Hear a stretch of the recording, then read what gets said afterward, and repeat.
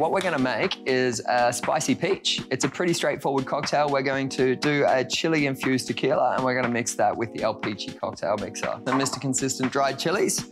We're gonna use 6 of those, 3 fresh red chilies. It just gives it a little bit more of a dynamic as well, but that's purely optional. Straight up, we're gonna chop up the chilies, the dried as well, and then get all of that into the mason jar. Get your red chilies as well. Okay, now we've got all of our chili in the jar. From here, it's a really simple process. We just put all of our tequila in here. We're gonna go 700 mils straight in. You can fine strain if you want. I like to fine strain everything, but it's not a necessary process.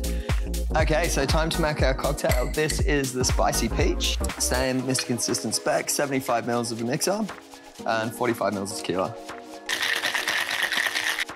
Spicy peach.